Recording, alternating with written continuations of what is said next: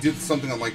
Alright, so hello everyone and welcome today to another episode of SNP1K's The Verdict. That was all I am in like parts 1 to 4. Today's going to be kind of a everyone likes the 3-hour game that I played initially when it came out, and then I came back to finish it very recently. I said to myself, you know, even though I'm at this point, literally 4 years doing it, I feel bad if I can use it because I released the game that came before it. I'm going to talk about Tales of Berseria. It's rather quick. But I feel like it would be wrong of me to like it as much as I did and have enjoyed it, and also try to review the series. And just in general, while Dude, Armor Crusher is such a good word. No, I didn't get to break it. Tales of Berseria is the Splendid Charm, I'm sure of its benefits people constantly game in the debate Tales about franchise.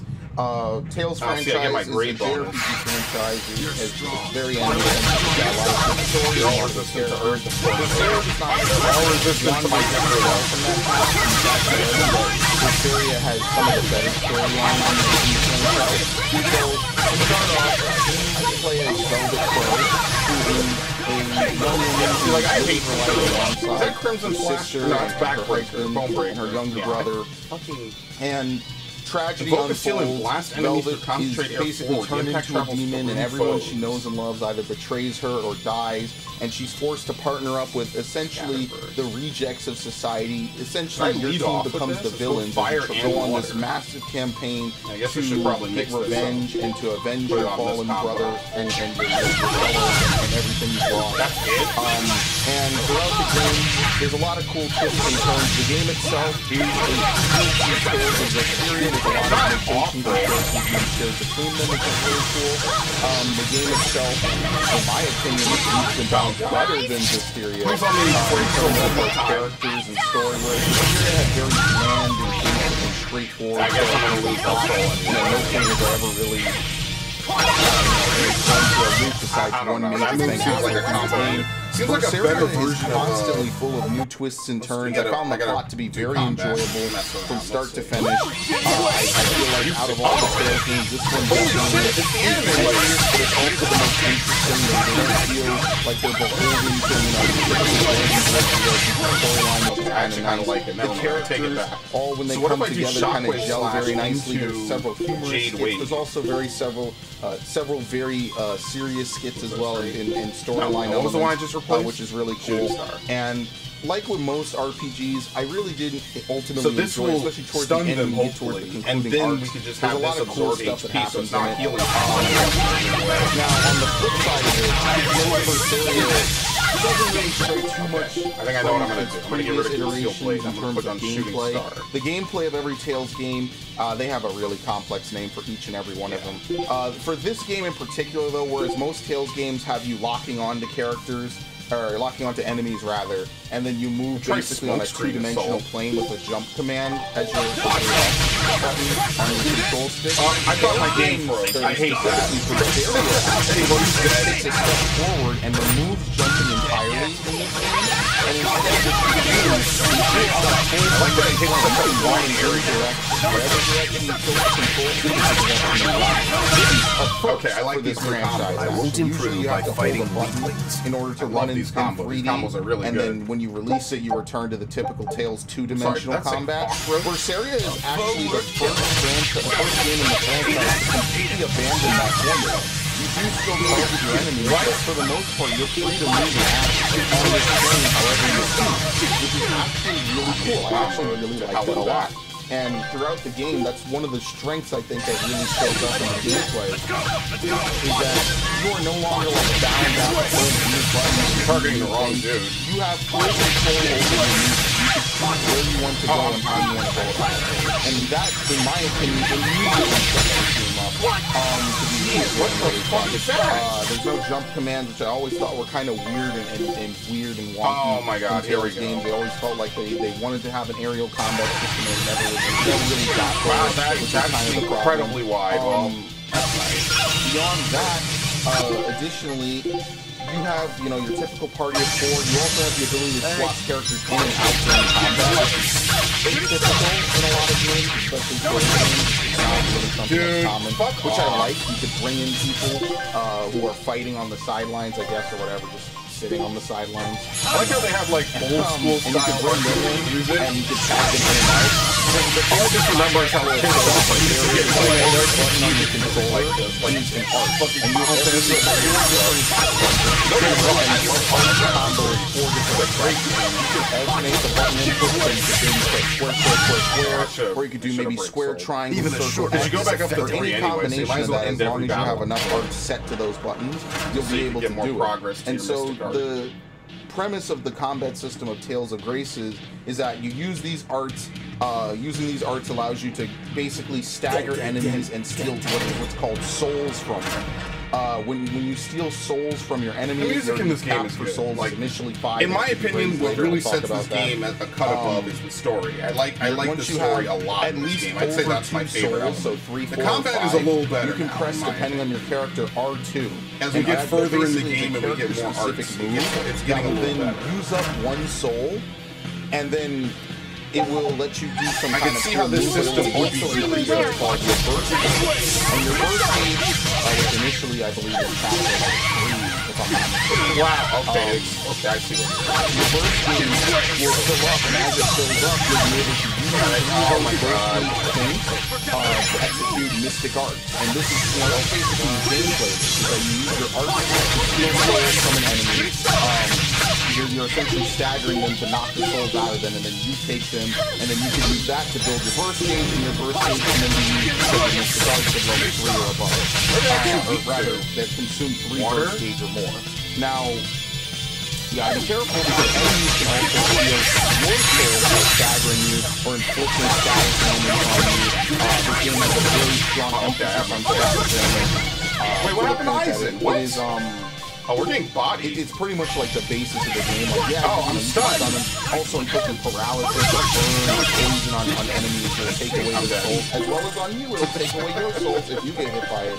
And enemies also can do things like that. Enemies also have mixed starts, some of them do bosses, and it's really kind of fun. I feel like at the start of this game, the combat system is not fixed out because you don't have tools, you don't have.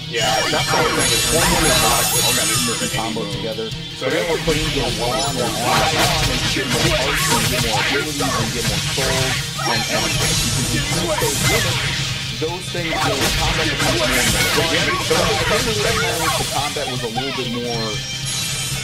I wish that when I was talking about messages, but I actually didn't see right into it. The way that you increase your burst boost limit and your more importantly, your soul is by doing something called reinforcement. You take gear, you enhance it, and when you enhance your gear, you put certain items that rest in the story that allow you to increase the number of souls that you have on your character based off of how upgraded the total amount of upgrades on your equipment. It feels like a very weird system. It feels like it should have been a little wider in my opinion. Instead of giving you leaps and bounds every 5 or so hours, what they really should have done was smooth it out so that way gaining souls and gaining extra burst gauge uses was a natural progression of you playing the game, as opposed to, well, nothing.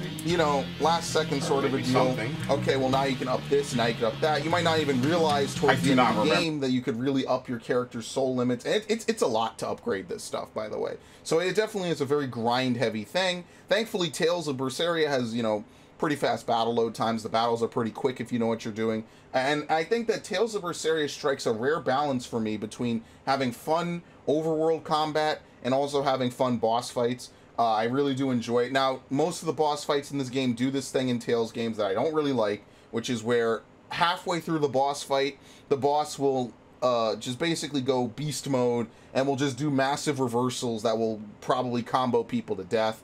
That's never been something I've liked in any game, and I don't like it in Tales games. It's not something you can't get around, but it is something that is annoying. Now, once you understand boss fights and you understand how they work, it's not that bad, but it is something that, again, was in Zestiria, and it is, again, in this game, and I think it was in Graces and maybe 1 or 2 of the Zillias, if I remember correctly. That said, I do like the boss fights. I do like that the bosses are more or less beholden to the same rules as you. You know, your whole goal is basically to break through their defenses so you can then get a combo off on them. You know, the bigger your combo, the more damage your Mystic Art does. You know, it creates a very fun loop of gameplay, and that's why, in my opinion, Berseria has some of the best combat I've seen in this series since, I would say, like Xillia 2 and Vesperia.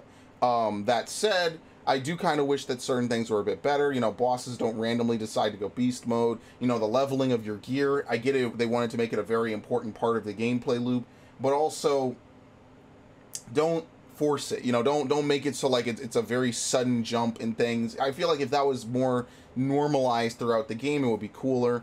But between the awesome gameplay and the interesting story, I really did like Tales of Berseria. Now, graphically, Tales of Berseria, even at the time of release, was still more or less a PS3 game. Now, they have done a lot of evolving for the Tales series over the years. If you remember how these Tales games used to look with Symphonia and Abyss, they don't really look nearly the same. Characters are having like full-on emotions on their faces. The cutscenes are very well done. You have almost full voice acting throughout the game. In fact, I'd argue that there's more times where the game is voiced than it isn't, which is pretty significant. And I really like that a lot. The skits have evolved to have full-on animation in a lot of them. Not like, you know, full-on cutscene levels, but, you know, characters will move around while they're talking. They'll have different expressions. They'll change mid-sentence. It's really kind of nice when you remember how skits used to be in the past, where it was just like a character in a box, and they would just move their mouth and there would be no voicing, and that was Symphonia. It's crazy to think that now, you know, we fast forward to 2017, I'm sorry, and we have all of this evolution in it, and it really brings out the personality in the characters. It helps emphasize things on you know, cut scenes. My only complaint about the skit scene is that while you're playing through the game, my God, do they go out of their fucking way to make sure you have like 4 or 5 skits back to back to back to watch. And in my opinion, they could have maybe condensed it. It could have, because like basically, even if you're not interested, you're just gonna skip through it. I feel like a lot of these skits, while they are pertinent, you know, they relate to things going on in the story, which is always nice. You get a little bit more extra view into what the characters are thinking. At the same time, I'm not really a fan of the fact that, you know, something big will happen. Oh my God, you know, we weren't expecting this, and then you have to sit through like 5 cutscenes back to back. It's almost like, why not just play all the applicable cutscenes in a row? You know, like, again, it's not really something that, you know, kills the game. It murders the immersion. It ruins the experience. It is one of those things. It's like, well, why not just have them play it all back to back, like as a continuous cutscene? And I think that maybe they were afraid that people, you know, I like that they give them the choice. I guess what I'm asking is that they should have like a play all cutscenes button if you have multiple cutscenes trigger at the same time. I think that would be kind of cool, because then if you're interested in the skits, you know, you could play them, and, you know, whatever. Ultimately, they give you the control. It just is kind of weird when, you know, you have a big, you know, a big cutscene will happen, and then you break the flow with a lot of skits. They're good skits. They're the best in the series, and I would never take that away from them, but it is a little bit flow breaking. Other than that, I mean, you know, the environments look pretty good. The character models look really good, in my opinion. You know, Tales games, they always, the special characters always look good. The generics, not so much, but that's like every RPG on some level. Then the main characters, the important characters, all have unique models and look interesting and cool. And then you can tell who's a generic, because not only have they, you know, not only do they look like they were made in a random character generator, but also they look the same as they did like for the last 10 years. Why not breed them to get rid of the poison altogether? With no poison, bugs will eat them. So what I'm saying is, presentation-wise, Berseria has it in spades. It looks nice. You got a lot of emotion from the characters, both during cutscenes, during gameplay, during skits. They basically, the whole game plays like a steady, smooth evolution for some of these characters, and a lot of them get pushed to their breaking points. This is not a very happy RPG. It's a very edgy, very grim sort of an outlook, and I would say that the ending is still satisfactory. Don't think that they're gonna like bitch out and not give you what you want at the end of the game. They give you what you want at the end of the game, and for that, I give them credit, because a lot of other games will be simple to just take the easy way out and not do that. Berseria says, no, we're going to do this, and it's going to be fucking cool. And I respect use it to make a rice wine. It would be a lot easier for them to not do that. The taste will be unique. I've considered all those options. Ultimately, what would I say about Tales of Berseria? What would I give Tales of Berseria? I think that for Tales of Berseria, it's got a lot going for it, and I actually really kind of like the fact that they went out of their way to add in a lot of cool stuff. Now, granted, I would say that maybe I wish the game was a bit longer. Maybe I wish that the game had more areas to explore. Like I said, I'm always an old school RPG kind of guy. I like that you have full open worlds where you can run around and explore and do stuff. And this game has overworlds and it has towns, but it really feels like if they had added like one more section to this game, it would have been really pitch perfect. But overall, it's still, in my opinion, one of the best Tales games I've played. So, will you make a cask from it? All in all, I would give Tales of Berseria a 92 out of 100. Reason being is because unlike Zestiria, which was very bland, very spammy in its combat, wasn't very interesting, I feel like they gave you so much more freedom in this game. You could pick which party of four you like, unlike in Zestiria, where you are forced to have two characters and swap between the other four. You can freely swap in the characters you want to swap. You have more freedom in the combat. The combat, yeah, while it's less spammy at one button. You know, toward the end of Berseria, I was just throwing whatever was sticking at the wall, and it wasn't very enjoyable and it wasn't very great. I feel like the combat is actually really well done.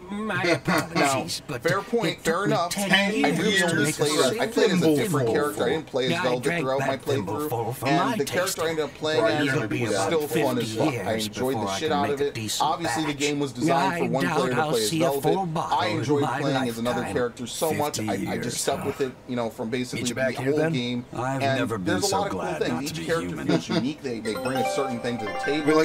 Now, my only complaint is that there might not be a good system for spellcasters. The ship come back and that's my biggest complaint, because it feels like the combat system was designed for melee. I wish that, you know, the casters, you know, there's basically like 3 different sets of characters in this game. There's the 2 melee units, which are Velvet and another character who I played as. There's the 2 casters, which are basically 2 characters primarily designed around throwing spells at enemies. And then there's the in-between characters who have a little bit of both. And I feel that from the little bit I played of the other characters who have spells on them, that the system really isn't designed for casting.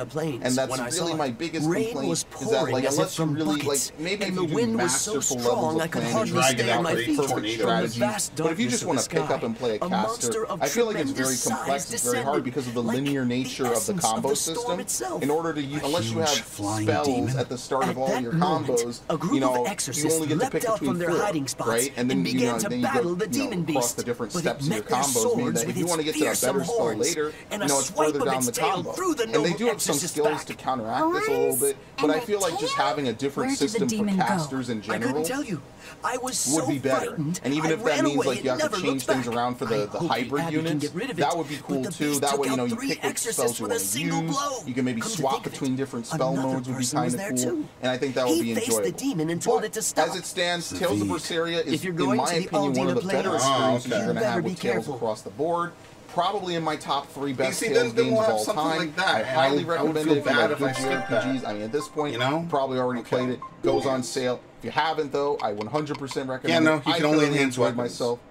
That's it for the verdict, ladies and gentlemen. A very, very, very high rating for a game I really did enjoy. Enhanced weapons like that? If you're wondering, I gave guess it must like be, an 80-something, an 82 or 80-3. Because it was, How do I see really run-of-the-mill generic, typical, but I thoroughly enjoyed the shit out of Tales of Berseria, and I hope you will, if you play it. I'll see you next time for another Tales game. Wearing equipment.